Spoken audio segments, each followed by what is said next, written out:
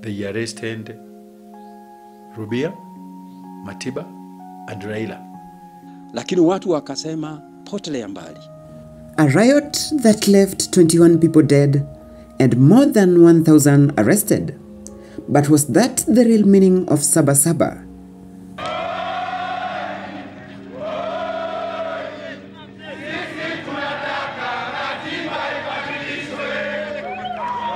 Saba Saba was a culmination of a long process that had started in earnest 1988.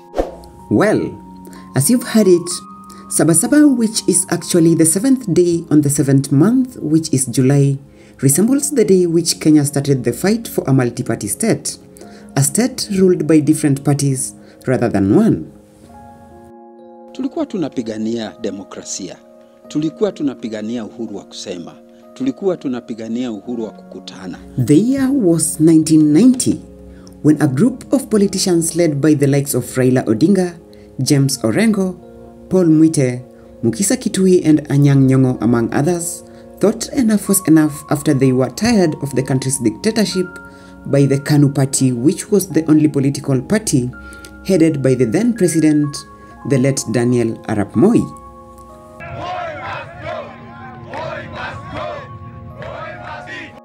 It is important to remember that it is from the Saba Saba riots that today Kenya has many political parties.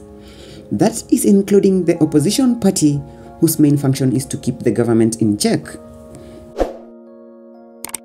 We achieved uniting the country into thinking about constitutional reform, to demand change in government and in socio-economic systems, and we are sure that that was achieved. As expected, this coming Friday, which will be the 7th of July, the opposition party of Kenya, led by the same Raila Odinga, famously known as Baba, has promised to be back on the streets, redeeming the famous Saba Saba demonstrations. Saba, mwezi wa Saba, Ijumaa ijao, Wakenya wote, Kenya mzima, utajitokeza na kusema kwamba enough is enough. The questions in the citizens' minds, though, are: will the demonstrations be peaceful? Will they help in convincing the government to meet the people's needs? We only have less than 72 hours to know the answers.